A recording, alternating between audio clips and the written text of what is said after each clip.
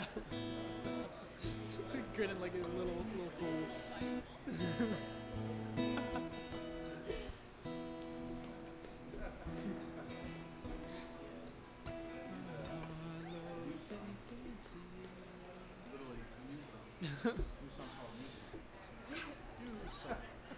Good morning, church. Good morning. It's wonderful to be back together. Let's stand, get to your feet, get that blood flowing. We are here to sing his praises, and he is more than worthy. So wherever you are right now, with all the ups and downs, the successes, the stresses of this week, give it all to God this morning in praise. Free from judgment, and connect with him today. Hear from Psalm 40. I waited patiently for the Lord. He inclined to me and heard my cry. He drew me up from the pit of destruction, out of the miry bog, and set my feet upon a rock, making my steps secure. He put a new song in my mouth, a song of praise to our God. Many will see and fear and put their trust in the Lord. So join us as we repeat these truths in song together.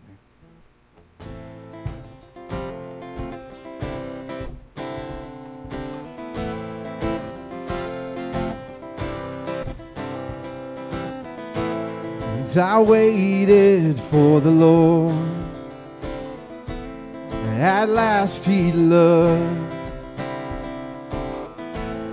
He bent down and pulled me out, oh, of deep, deep mud. He stood me up on solid ground, made this weak heart strong.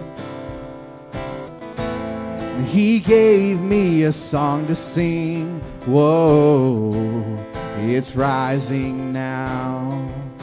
Whoa, it's rising now.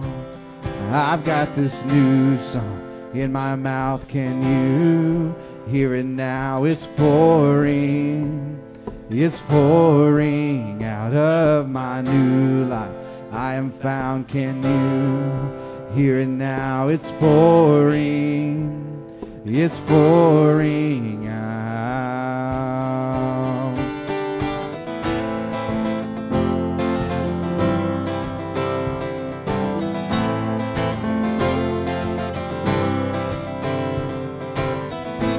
And he taught me how to sing this rescue song for everyone who's lost and lonely. It's rising now. Whoa, it's rising now. I've got this new song in my mouth, can you hear it now? It's pouring out of my new life. I am found, can you hear it now? It's pouring out. I got this new song in my mouth, can you hear it now? It's pouring out of my new life. I am found, can you hear it now? It's pouring out.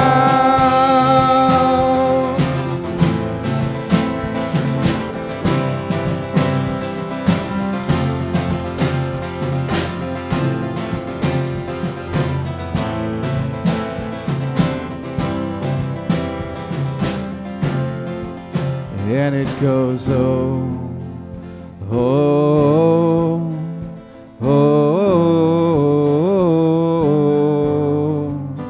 and it goes, oh, oh, oh, and it goes, oh, oh,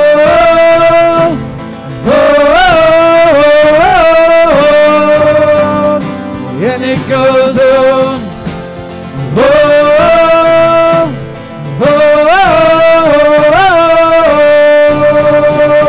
we've got this new song in our mouths. Can you hear it now? It's pouring out of our new lives. we are found. Can you hear it now? It's pouring. It's pouring out. We've got this new song in our mouths. Can you hear it now? It's pouring. It's pouring out of our new lives. We are found. Can you hear it now? It's pouring. It's pouring out.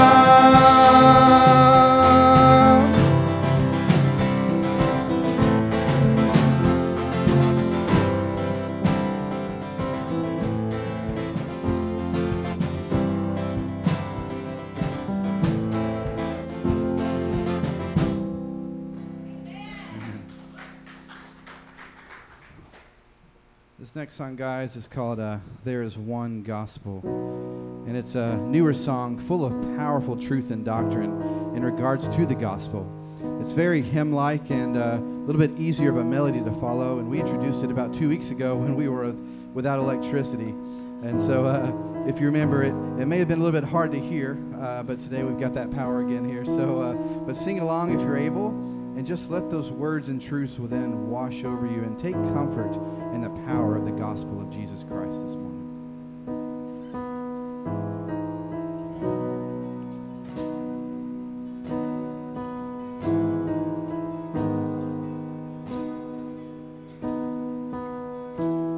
There is one gospel on which I stand for all eternity. It is my story, my Father's plan. His Son has rescued me. And oh, what a gospel, oh, what a peace, my highest joy and my deepest need. Now and forever He is my light. I stand in the gospel of Jesus Christ.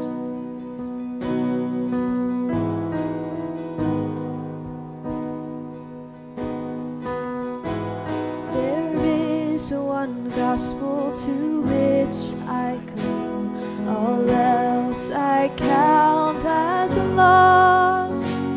For there where justice and mercy meet, He saved me on the cross. No more I boast in what I can bring, no more I carry the weight of sin. For He has brought me from death to life.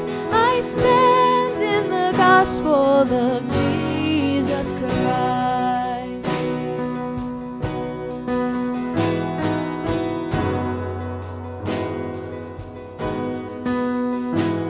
There is one gospel where hope is found. The empty tomb still speaks, for death could not keep my Savior down. He lives and I am free. Now on my Savior I fix my eyes. My life is His and His hope is mine. For He has promised I too will rise. I stand in the gospel of Jesus Christ.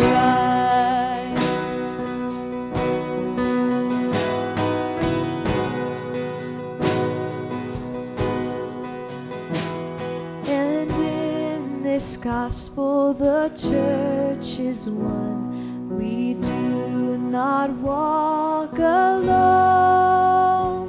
We have His Spirit as we press on to lead us safely home. And when in glory still I will sing of this old story that rescued me. Praise to my Savior, the King of life. I stand in the gospel of Jesus Christ.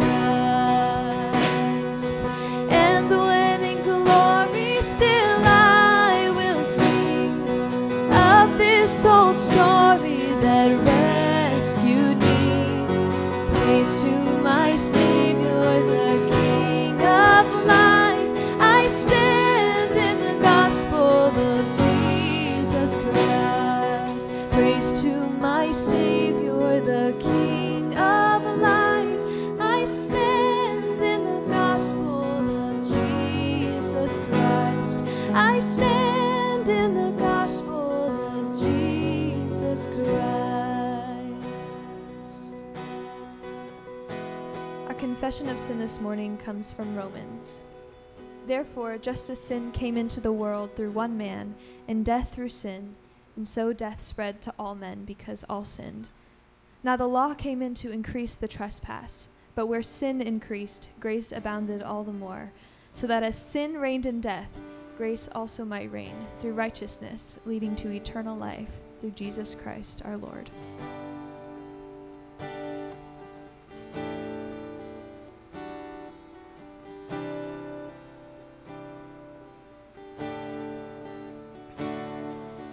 Marvelous grace of our loving Lord, grace that exceeds our sin and our guilt.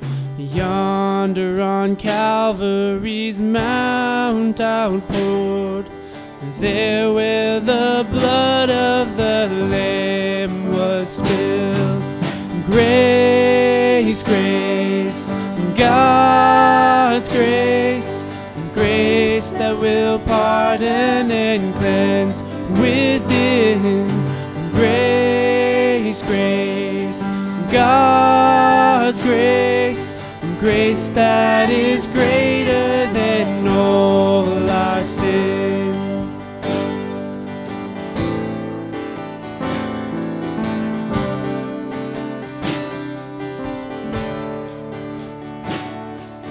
Sin and despair like the sea waves cold threaten the soul with infinite loss. Grace that is greater, yes, grace untold, points to the refuge, the mighty cross. Grace, grace, God's grace, grace that will pardon and cleanse within. Grace, grace, God's grace, grace that is greater than all our sin.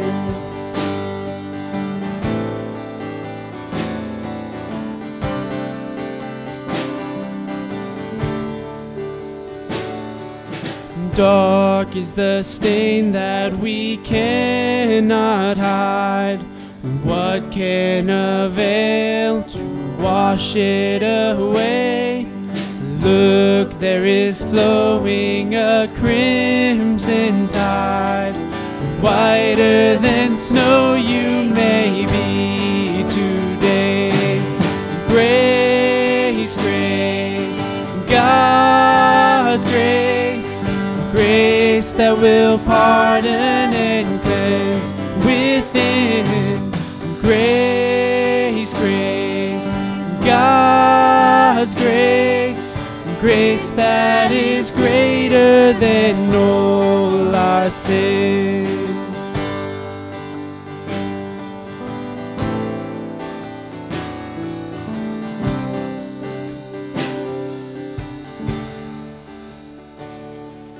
Marvelous, infinite, matchless grace, freely bestowed on all who believe. You that are longing to see His face, will you this moment His grace receive? Grace, grace, God's grace, grace that will pardon and cleanse within. Grace, grace, God's grace, grace that is greater than all our sin. Grace, grace, God's grace, grace that will pardon and cleanse within. Grace, grace, God's grace, grace that is greater than all our sin.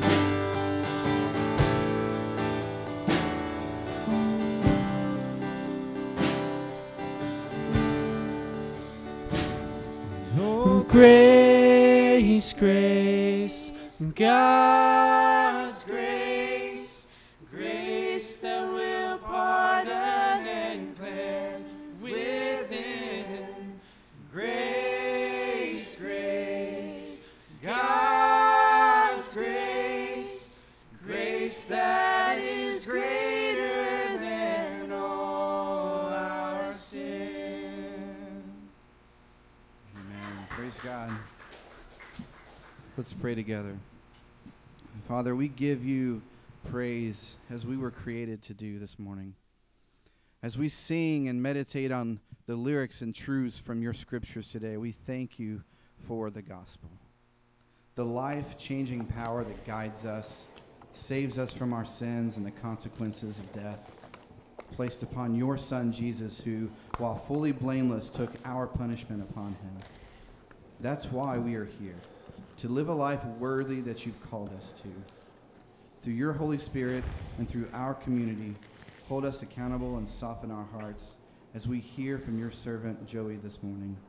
May we grow closer and closer to you. In your name that we do pray. Amen. Amen. You may be seated. Well, I want to introduce myself. I think I've met many of you. My name is Joey Fink. I serve as the executive pastor here. I think I just finished my 5th week. If you are a guest, we're also glad that you are here. Good to meet you. Please make sure you would fill out one of those welcome cards on the seat in front of you. I want to thank Pastor Eric for the opportunity to preach this morning. My first sermon here, which I think coincidentally he timed with March Madness. So he wanted to make sure that he had some time off this week. But it is an honor to pick up where he left off last week as we look, as he shared of gospel doctrine.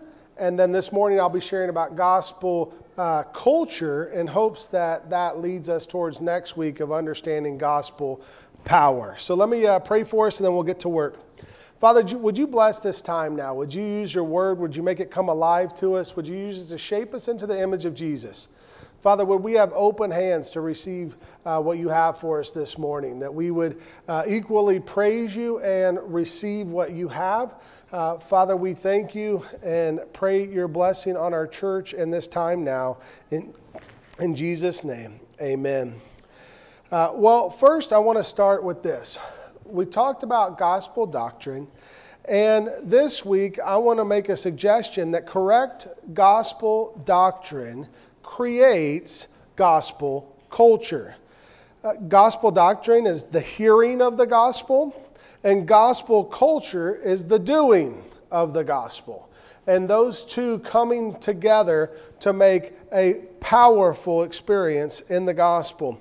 Francis Schaeffer spoke once of orthodoxy of doctrine and orthodoxy of community being together significant. Well, you may not understand what the word orthodoxy means. Have any of you been to an orthodontist before? I don't enjoy going to the dentist. It's always expensive, painful, and I get a lecture.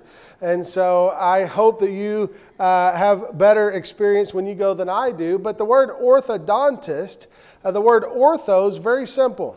It just means straight. Dontist means having to do with teeth. So when you go to the orthodontist, you get straight teeth. Pretty simple, right? When you understand orthodoxy, doxa is this idea of belief. So straight, so orthodoxa, so straight beliefs. There's also another term, orthopraxy. So orthopraxy is straight practice. So we understand of orthodoxy, straight belief, leads to straight practice. And so as we talk about the gospel culture, it's almost that very idea. It means to pursue not only what we believe, but what we practice. It's interesting. We live in a day and an age where what we believe becomes more important than ever. We should understand what we believe. There's a lot of things competing for our allegiance. There's a lot of things competing for our worship even. And have you ever heard the term your truth? The idea of your truth. What's interesting, many decades ago, the idea of Francis Schaeffer, he saw this coming, where people would start, I want to realize my truth, or I want to be my truth. And as Christians, we should resist that idea entirely. He said, well, what I'm looking for is the true truth. The understanding that there is one truth and that there is no other substitute that will do the trick. So this orthodoxy, the straight belief, and the orthopraxy, one cannot explain the explosion of the early church apart from the fact that it practiced two things simultaneously. Orthodoxy, the doctrine, and the orthodoxy of community. In the midst of the visible church, a community which the world would see. By the grace of God, therefore, the church must be known simultaneously for its purity of doctrine and its reality of community. Our churches have so often been only preaching points with very little emphasis on community. But the exhibition of the love of God in practice is beautiful and must be there. So right belief should lead to right practice. What a church says and what a church does. Sam Alberry, he made a term that I just really connected with when he was trying to describe what was experienced in the church. It says there shouldn't be a difference or a disconnect between the grace of Jesus that we receive in the gospel and what we experience in church life.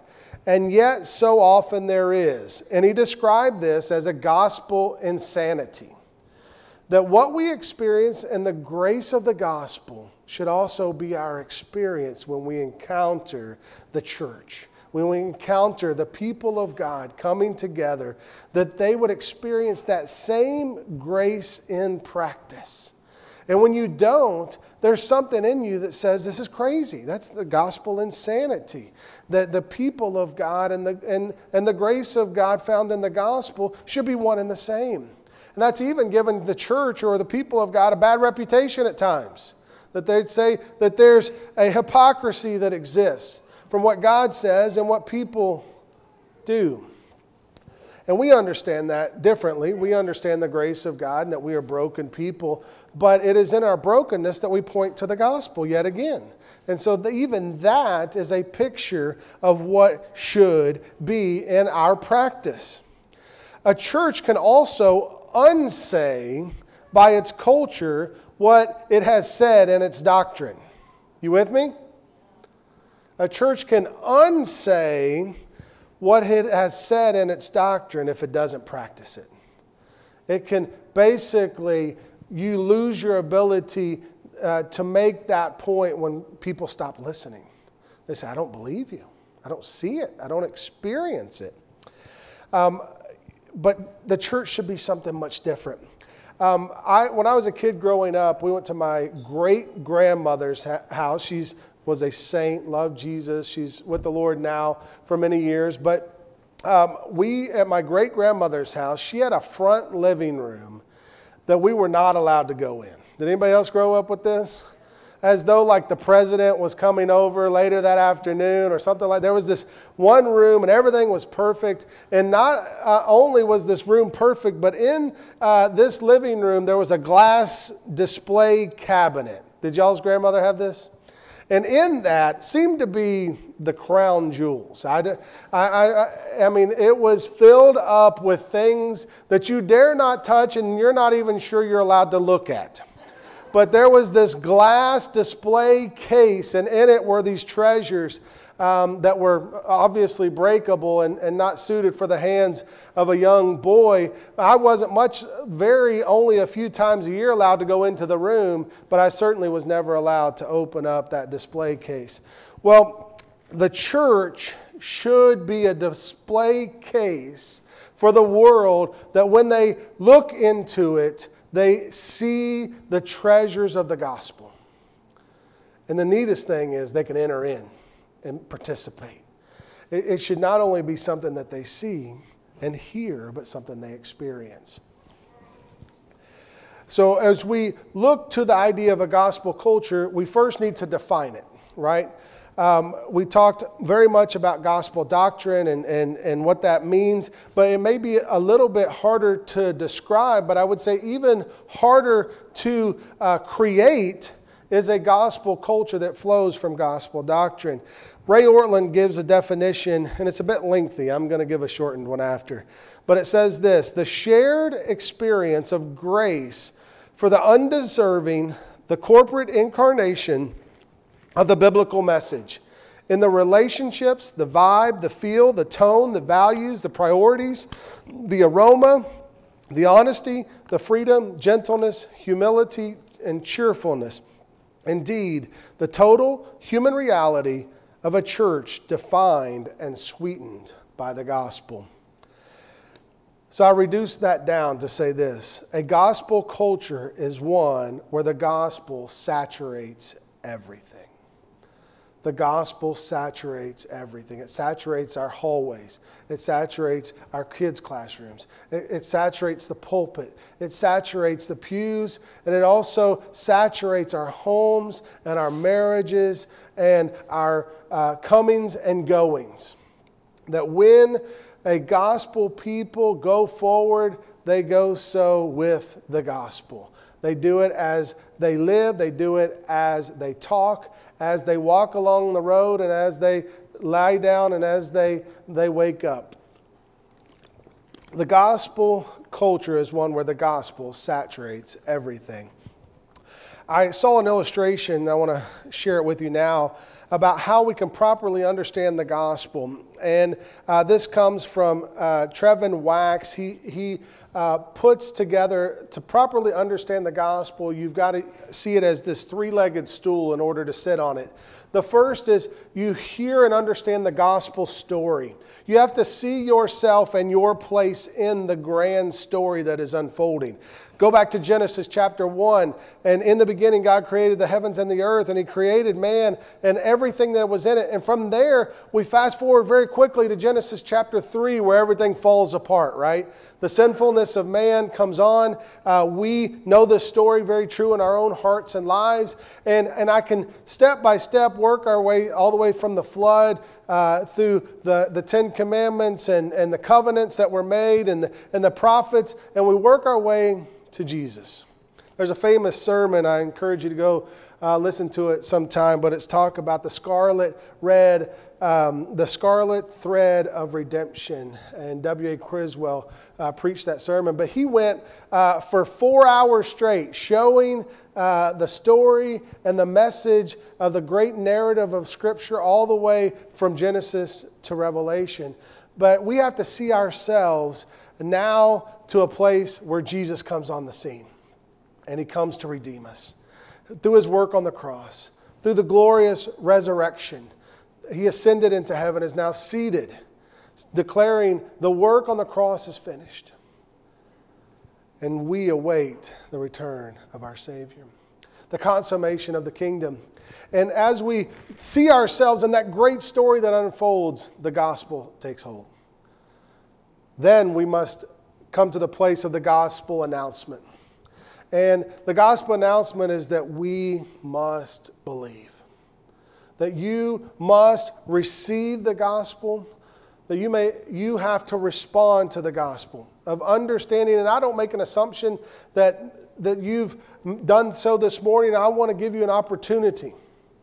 That if you've never put your faith and trust in Jesus, that today you would do so. You would understand your place in the great story, the great narrative, that you have experienced the brokenness of sin, and you will never experience satisfying in anything except in the complete, full, finished work of Jesus.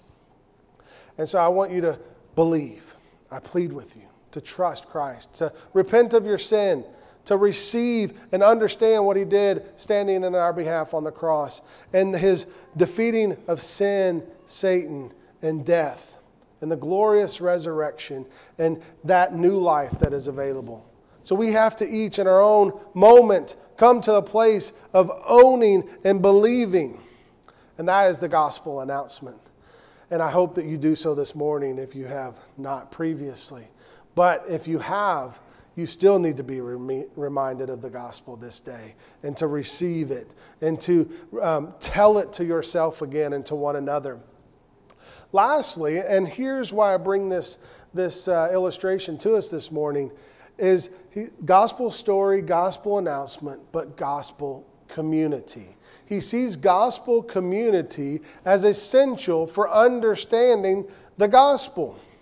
And oftentimes, we don't see that as part of the package, as part of the picture.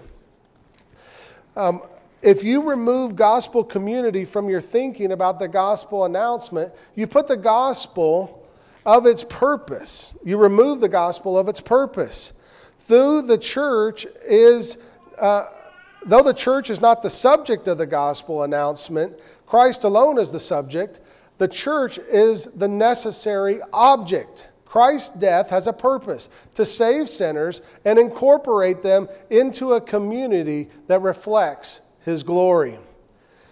Titus chapter 2 verse 14 says this: He gave Himself to us to redeem us from all lawlessness and to cleanse for Himself a people for His own possession, eager to do good works. 1 Peter chapter 2, verses 9 to 12. Let me read this for you. But you are a chosen race, a royal priesthood, a holy nation, a people for His own possession. You hear that same theme. That you may proclaim the excellencies of Him who called you out of darkness into this marvelous light. Once you were not a people, but now you are God's people. Once you had not received mercy, but now you have received mercy. Beloved, I urge you as sojourners and exiles to abstain from the passions of the flesh, which wage war against your soul. Keep your conduct among the Gentiles honorable, so that when they speak against you as evildoers, they will see your good deeds and glorify God on the day of His visitation. So you see, God in the gospel never saw these things as step 1 and step 2, or step 1 and then optional. But the gospel has always been for God to create a people of His own possession. So you don't go to church, you are the church. And that you are a people.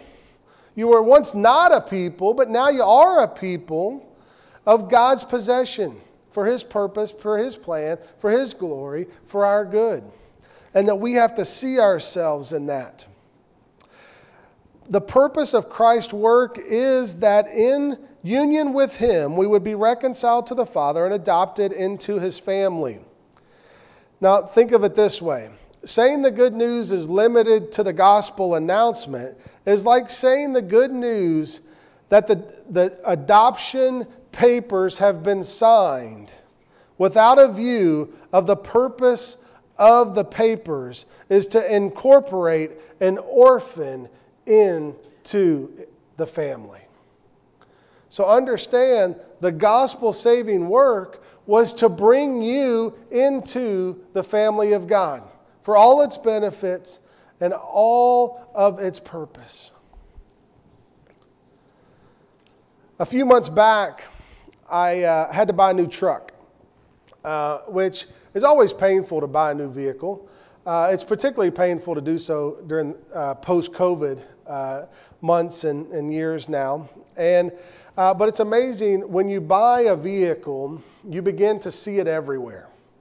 You know what I'm talking about? So I had to order a truck because none were available, and went and found one that worked with the budget and things like that. And it took nearly 8 months to receive it.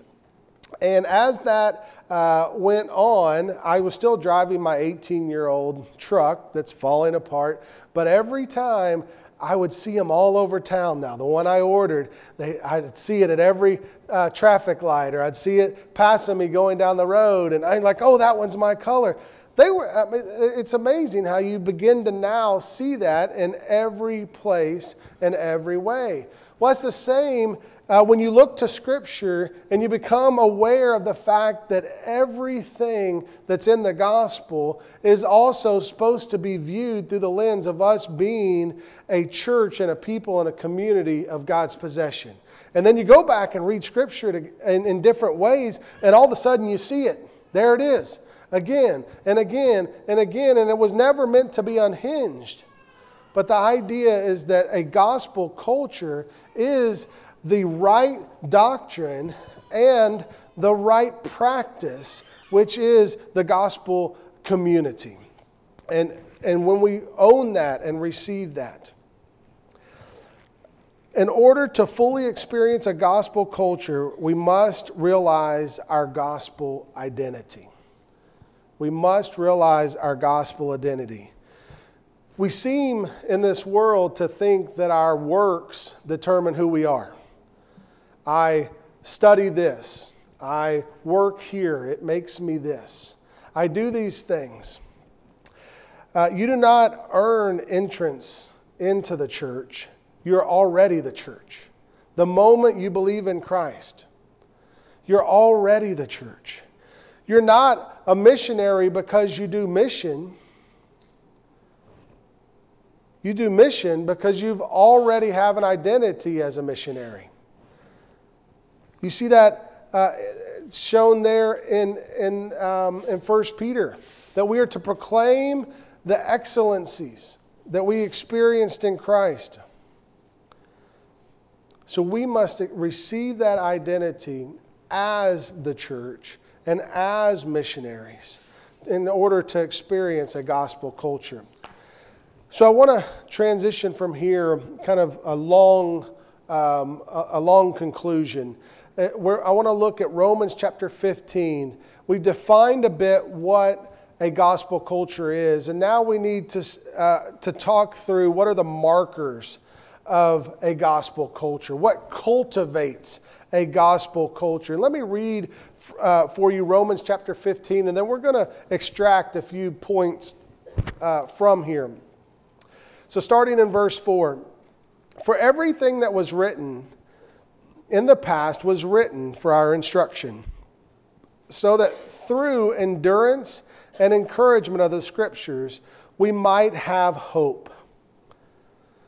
Now may the God who gives endurance and encouragement grant you harmony with one another in Christ Jesus, so that with one mind and one voice you may glorify God the Father, our Lord Jesus Christ, the servant of the Jews and Gentiles.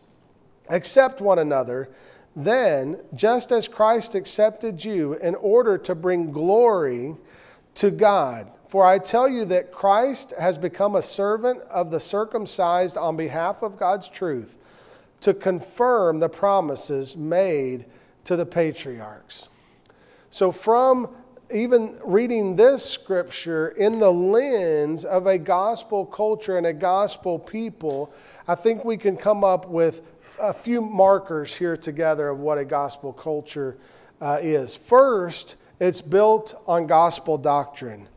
Verse 4 there says, whatever was written in former days was written for our instruction, and through the endurance and through the encouragement of the Scriptures we might have hope. So the idea, the things that were written before, those are the orthodoxy.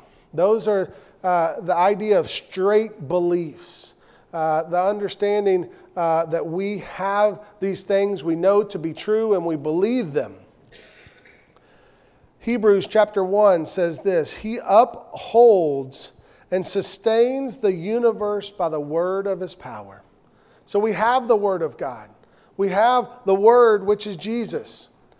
And it is through being founded on good gospel doctrine that comes from the Word of God, that is the first marker of a gospel culture. The second marker is this, that we must be centered on the hope of the gospel and a shared grace and forgiveness in Christ Jesus. Again, from earlier, the church and a gospel culture should be synonymous. The church should have a felt sense of the grace of God. So in verse 4, through the encouragement of the Scriptures, we might have hope.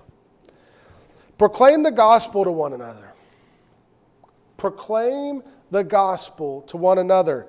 Make gospel talk normal among you. Tim Chester, I guess I'll just say a missiologist, said this, that we should be gospeling one another.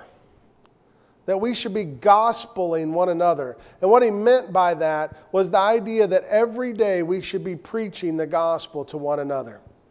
We should be preaching the gospel to ourselves, and we should be preaching the gospel to one another. And when we do that, something amazing happens. One, we're reminded of the truths that we have and the hope that exists in Christ. Secondly, when you preach the gospel every day to yourself and you preach the gospel every day to other believers, it's great practice for preaching the gospel to a lost and dying world. You get good at it.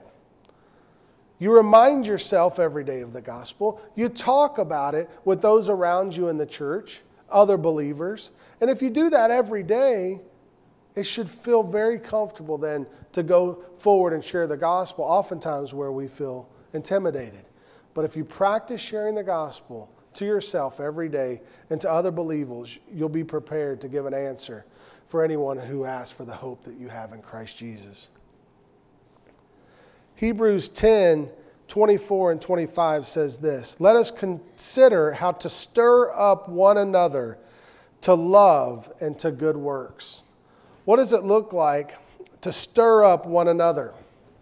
To have a gospel culture that's centered around the grace of God. That we're going to stir each other up.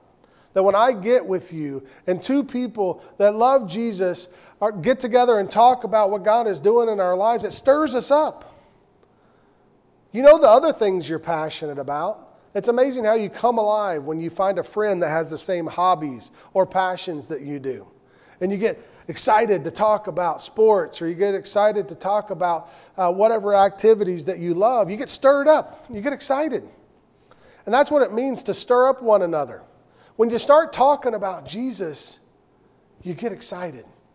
It stirs up your love and affection for Him. The primary and essential truth of understanding and experiencing a gospel culture must begin not with collectively how good we are.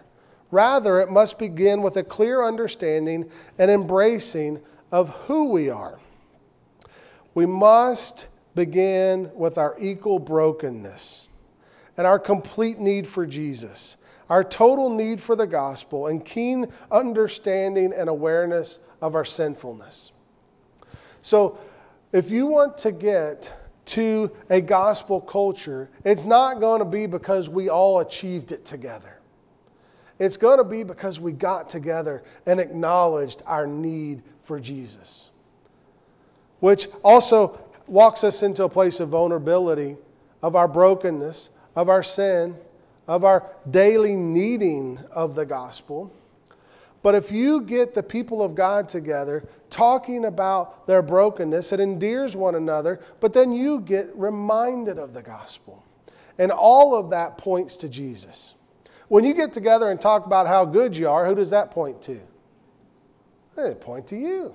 When you get together and you talk about your brokenness and how Christ has redeemed you, that points to Him. That is stirring up one another.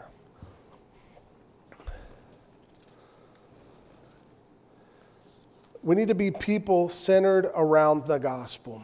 Once you were not a people, but now you are God's people, from 1 Peter chapter 2 that we read earlier.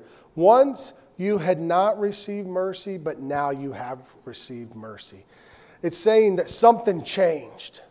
And something changed in you so drastic that once you were not a people, when you received the mercy of God, you're now a people.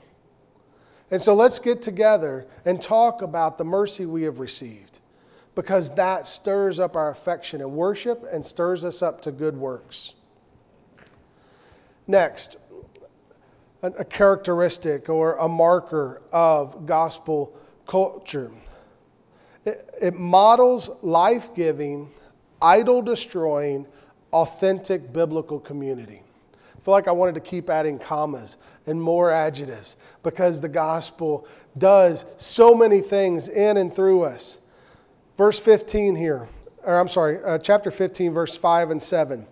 May the God of endurance and encouragement grant you to live in such harmony with one another. See, again, we're looking to the scriptures, seeing that God designed us as his people to live in harmony with one another in accord with Christ Jesus, that together you may with one voice glorify the God and Father of our Lord Jesus Christ. That we were designed to be in community. We are designed to not go to church, but to be the church. But here's the trick. We should not seek community. We are already God's people. Dietrich Bonhoeffer once said that we have made community in the gospel. The person who loves the dream of community will destroy community. Listen, you don't get by community by pursuing community. You know how you get community? By pursuing Jesus together and living on mission together. You'll get the best community you'll ever experience in your life when you both pursue Jesus together and you both pursue purpose and mission together. You'll receive it. But if you just want to get together for community, that again becomes a consumer understanding of what community is. Let's get together and see what I can get out of it. No, let's get together and let's point and fix our eyes on Jesus and run towards that end and what purposes, where he's called us to serve and where he's called us to go and to communicate who he is. You know, one of the great X factors in small groups is the idea of coming together and sharing our stories. I love this because what it does is people, when they share their hurts, their struggles, their needs, it points a picture to Jesus, but it also allows other people to share the gospel with us. And when we do that in our groups, it's amazing how that endears us to one another. It's amazing how at that point you now start to do life with that person and you understand their story and you understand what God has done in their life. And you now begin to run the race together. But it's oftentimes in our weakness that the gospel strength or gospel power, as we will talk about, shines the brightest. If we act as if we can do it, if we act as though we know it, if we act as though we have it, if we act as though we can make it, again, it becomes all about you. But if we come together and we say, it's not about me, it's about Jesus, and we preach the gospel to one another, it creates a gospel culture. That gospel culture is anti-idol. It's also, I would even go further, is to say that it is a process by which God uses to destroy idols in our own life. One of the most intimate things that a gospel culture can do is give the license to someone else to help destroy the idols that exist in your life. You hear me? The idea that in your community group or in this church, you give a brother or sister a hammer, and you have a hammer in your hand, and you say, I'm asking you to help destroy the idols that exist in my life. Would you help me? Would you help me pursue righteousness? Would you help me pursue holy living? And in that, you're asking someone else to help you put together the sin that exists in you. That's a very intimate thing. There was a story that Ray Ortland shared about early on in his church. He had a group of about 30 men that got together for a men's study. And I don't know if he didn't prepare that night or he felt the Spirit's leading, but that night he said, all right, guys, here's what I want you to do.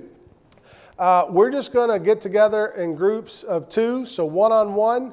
And what I want you to do is I want you to share your biggest weakness and your biggest struggles and temptations with one another. He also said, I don't really advise this. But he said, and then after you're done, I just want you to spend some time praying for one another. And he looks back over the many years following that church, and it grew, and God used it, and many people stepped up into leadership, and he traced it back to that night. He said that was the night that shaped our church, because at that night people shared their need for Jesus, and then they prayed for one another, and then they entered into that person's story in life. That is a gospel culture. So right now, everybody, no, I'm just kidding. But as we do that, we preach the gospel to ourselves, and we preach the gospel to one another. What does it look like for us to outdo one another in showing honor, to radically do life together, to change our schedules and rhythms, to ask others to enter into our lives, to create margin? Each of these could be a sermon unto itself. How we can serve and love others in the church with our resources and our time.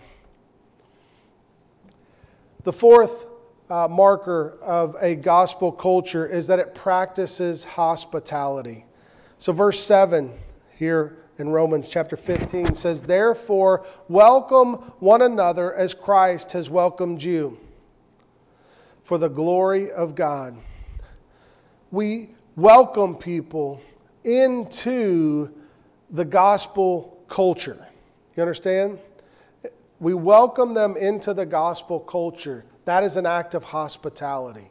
That is a warm and inviting place where they can experience the grace of God. Hopefully a consistent grace of God.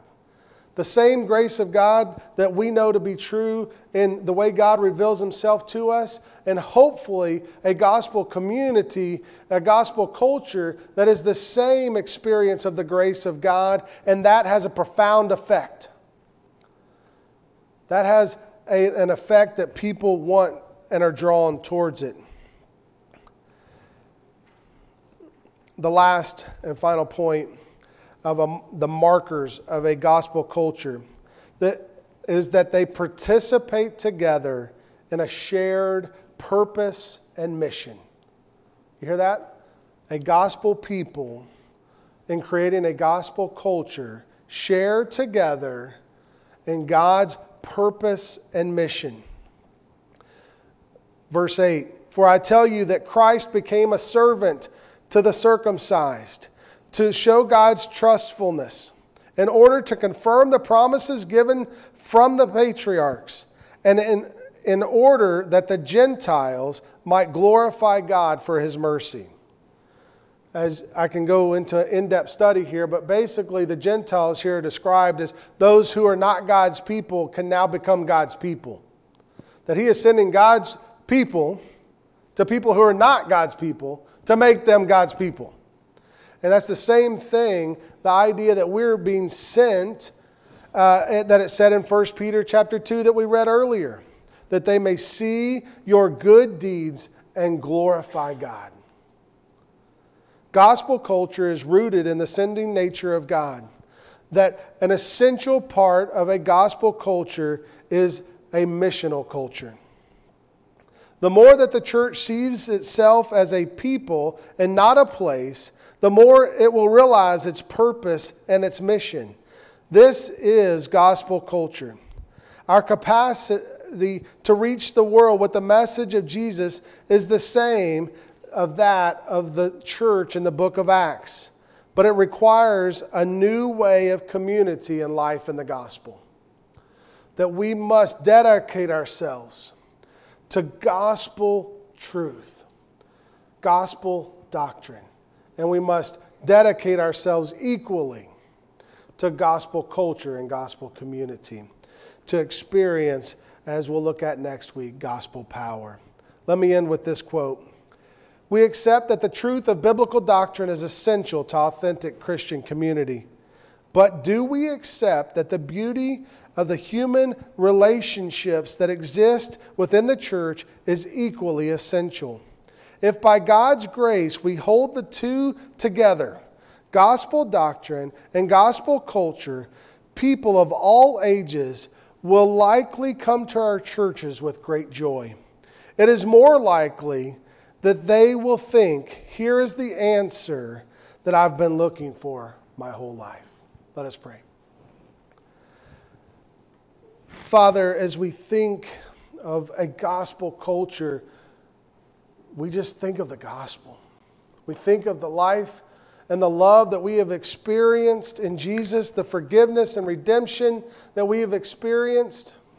That once we were not your people, but we experienced mercy and it changed everything. Father, allow us to preach the gospel to ourselves. Allow us to preach the gospel to one another, to other believers. And help us to become good at practicing it so much that we preach the gospel with the world. Father, I pray that our church would be a consistent church. Gospel consistent. That we would hold fast to gospel doctrine. And hold fast to our identity as your chosen people. In creating a gospel culture. Where just like my grandmother's glass cabinet, you would look inside our church, and as people do, they would experience and see the treasures, the truth of a gospel culture being lived out. And Father, we pray that many would come to trust you, and that we would be reminded as we encourage one another in the gospel. We thank you for your love for us and your plan and purpose. In Jesus' name, amen. Will you all stand and sing?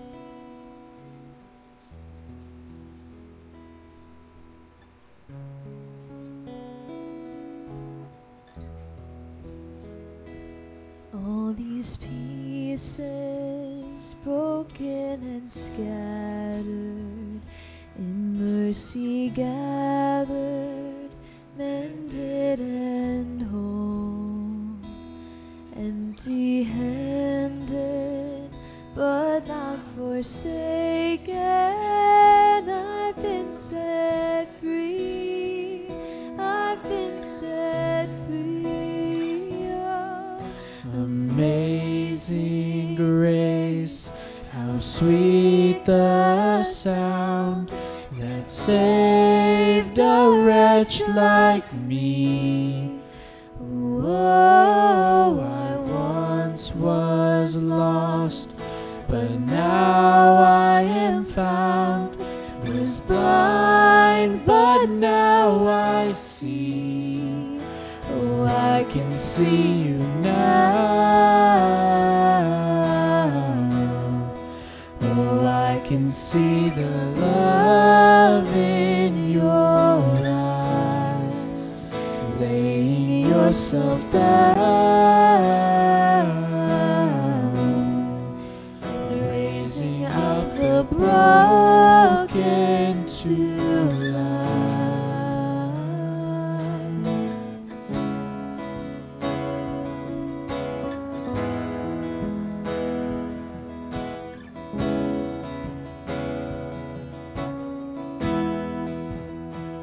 You take our failure, you take our weakness, you set your treasure in jars of clay. So take this heart, Lord, I'll be your vessel, the world to see your life in me. Oh. Amazing grace, how sweet the sound that saved a wretch like me. Oh, I once was lost, but now I am found. Was blind, but now I see. Oh, I can see you now. Oh, I can see the love in your eyes, laying yourself down, raising up the broken to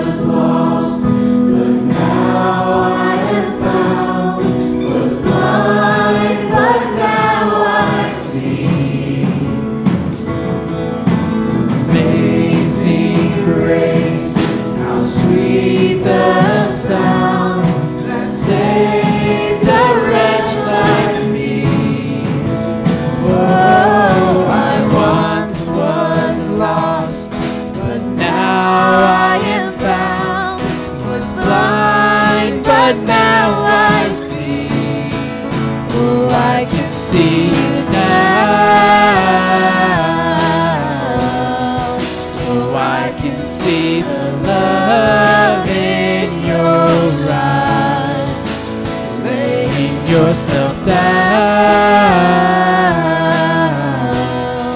and raising up the broken to life. Oh, I can see you now. Oh, I can see the love in your eyes, laying yourself down, raising up the broken to life.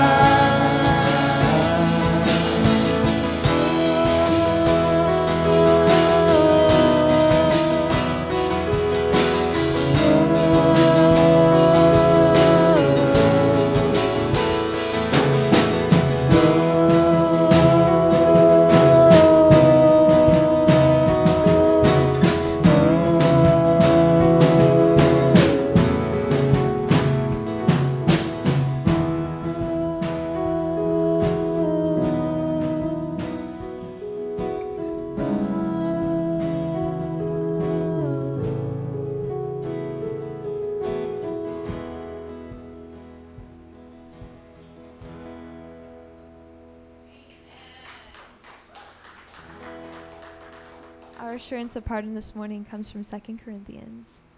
But he said to me, "My grace is sufficient for you, for my power is made perfect in weakness. Therefore I will boast all the more gladly of my weakness, so that the power of Christ may rest upon me. For the sake of Christ, then I am content with weaknesses, insults, hardships, persecutions, and calamities. For when I am weak, then I am strong." Let's pray. God, thank you for who you are, a God of perfect love, a God who perfectly models what it means to have perfect gospel doctrine and gospel culture. You sent that example to us in Jesus, who died for us in the ultimate act of love for us to follow. And God, as we proclaim to love you, we proclaim to love the Jesus that died for us. Help us to love others the same way. Help us to learn from you and from each other what it means to have both perfect gospel doctrine and gospel culture. That way we can be a better representation of Jesus to those around us and model why they need the same relationship that we have with you. We pray this in your name. Amen. Thank you, Josh. You guys can have a seat. Well, good morning. Welcome. In case I haven't met you yet, my name's Eric Colser. I serve as another pastor here at Gospel Collective Church. Joey, thank you so much for, again, sharing God's Word. I knew you were the right person to explain what gospel culture is, and especially in its relation to gospel community. And I promise, church, that is the reason why he was teaching today, although my colors probably shows elsewise. Yes, I have been paying attention to the tournament, but as many of you guys know, I am a Buckeye, so this is just me being a good missionary to you and with you, okay? So I, of course, claps for that one. But just like I'm trying to be a good missionary with you as well, I'm going to ask for you to be a good missionary with us, and that is through our Easter services right here. Many of you guys see the cards on the table. There's also, on your seats, there's also some on the tables in the back. Many of you know and you've heard Easter weekend and Christmas weekend are large weekends in the life of not only our church, but a lot of churches, and especially in areas like Lexington, Kentucky, where many have grown up in church, have a little bit of culture of that, upbringing, background to that, and they may not be in church anymore. They may have never, ever truly believed in that way. And some of the very people that maybe are on your prayer cards from last month when it comes to reaching your Jerusalem, and you guys turn those, and you've been praying for them in the midst of a community group, some of those very people may be people that will come to Easter service. And so I want you to take these cards. Again, they're in your seats. There's some extras in the back. Look at them. Put it on your calendar. Pray for some of the people that you can be able to invite to these services. Remember, that's a busy weekend. We have three exciting things. First off, Good Friday service. We'll be partaking in the Lord's Supper. We'll have a presentation of the cross. We'll be singing songs and hearing a message about the atonement. Child care will be for 5 and under, but it's especially great service as we, again, celebrate what he did on the cross together and focus on that and remember that in the Lord's Supper as well. So that's going to be on Friday at 6:30 p.m. Then The next day is our Easter egg hunt. That's 10 a.m. for all of our families. If you can be able to help out with that, contact Kendra or Tiffany, and they can kind of share with you next steps with that.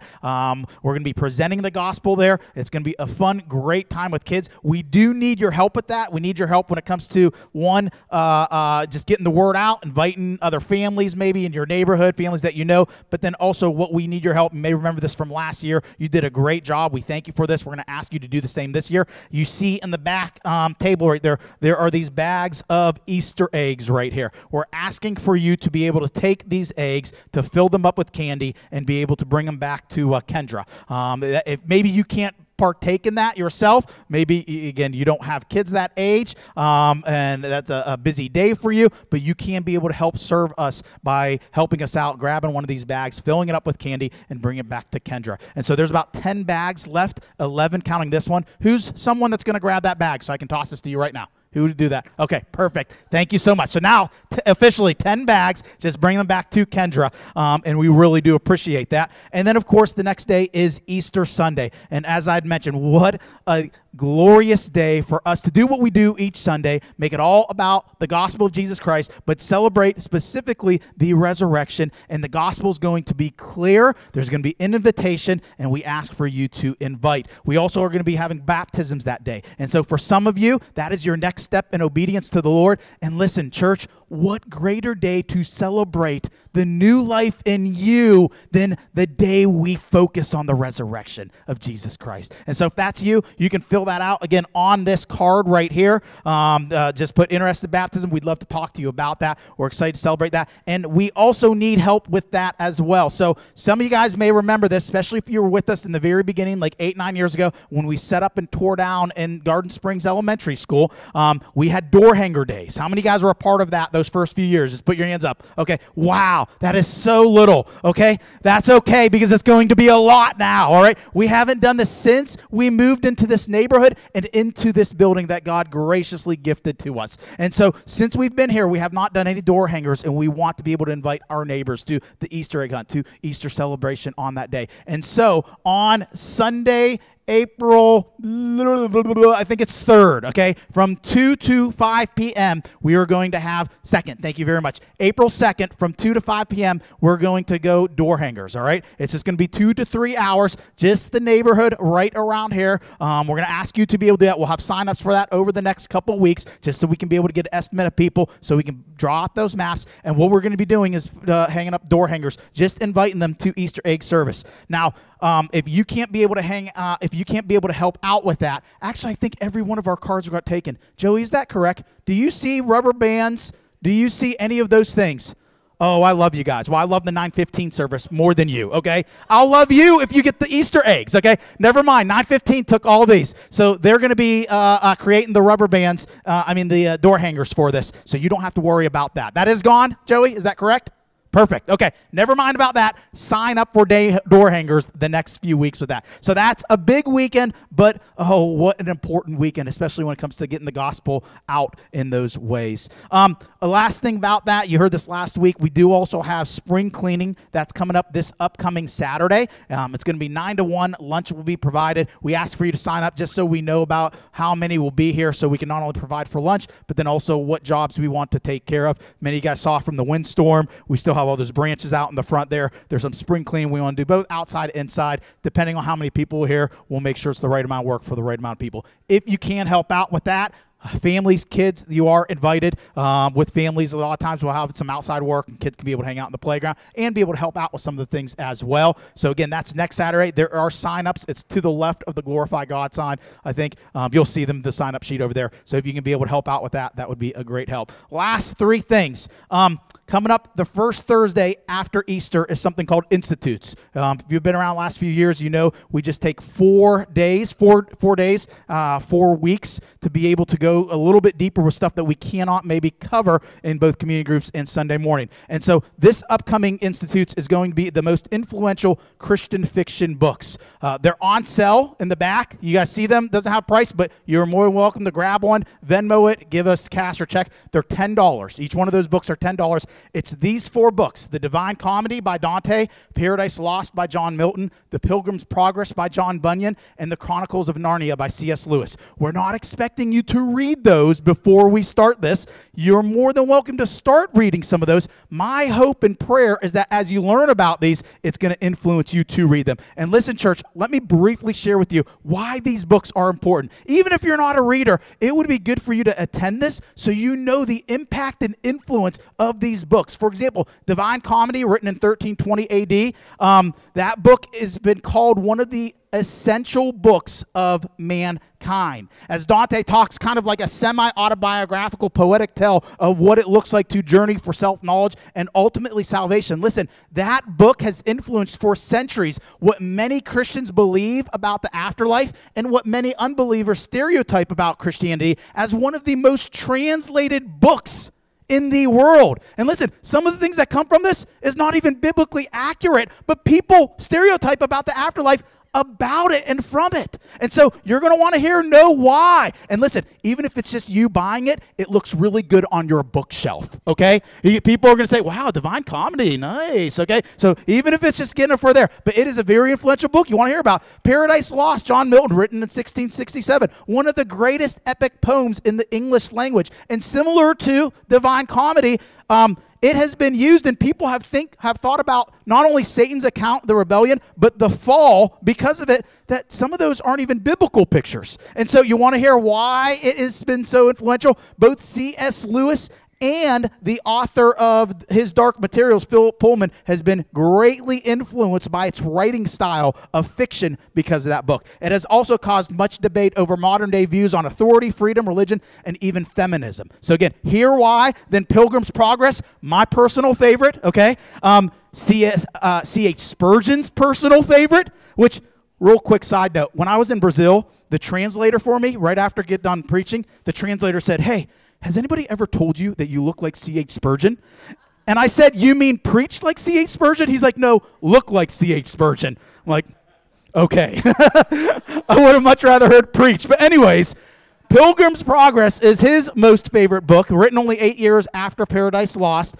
Its theological concepts and over 500 scripture references has influenced church and Christians for centuries, all right? And then last of all, what you guys are probably most familiar with, Chronicles of Narnia by C.S. Lewis. I'm really excited for Joey to be leading that one. He's actually taught 6 course seminars on C.S. Lewis before, so he has a lot of knowledge on only C.S., but again, that series. All those books get on sale, and listen, if you go the day of that particular book, we're going to have some door prizes as well. You'll see some of them in the back, including this book. It's kind of like a family version, kid version of the Pilgrim's Progress. Mark Dever has shared one of his most favorite books. We're going to hand out some door prizes, some artwork that has been influenced from some of those books as well. So again, hope for you to be able to sign up for that or just attend it. It's going to start the first Thursday after Easter and each following Thursday. Last of all, or two final things, GCC 101. It's kind of next steps to get to know our church. If you have been attending and you're praying, considering this to be your church family, your church home, your community, like what Joey was talking about, we'd love for you to hear exactly what we believe, doctrine, mission, vision, get to meet our staff. There is childcare available for that. Just let us know so we can make sure we have the amount of workers that we need. Again, that's next Sunday, 5 to 7 p.m.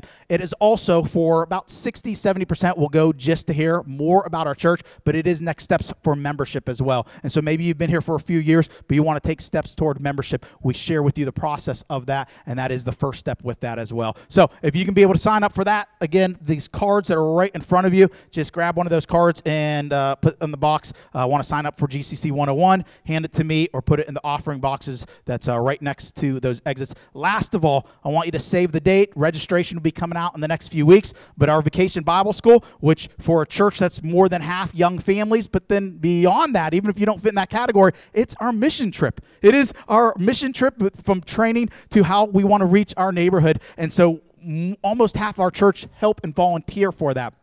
because of the need and because of the visitors that we get. So the dates for that is June 21st to 23rd. It is a Wednesday through Friday. We're trying that out this year. In the past, it was Monday through Wednesday. We're going to do Wednesday through Friday. And so we want you to save the date. We will have registration open. We know some people already signed up for volunteers. We'll have that open, but then also registration for your own kids and inviting others. That'll come in the next few weeks. But just make sure to save that date, June 21st to June 23rd. All right. That was a lot. And I know me being from the north talking fast, it feels like it goes quicker, but maybe not. Let me read and send you out with our benediction. It comes from 2 Corinthians chapter 13, verse 14, as he ends that letter and sends them out. Let me send you out with these words. The grace of the Lord Jesus Christ, what we learned about, in the love of God and the fellowship of the Holy Spirit be with you all. The community we receive, that grace that Joey talked about, let that be with you as you partake in community this week, as you go out and gospel one another over this week, okay? Love you guys. See you guys next week.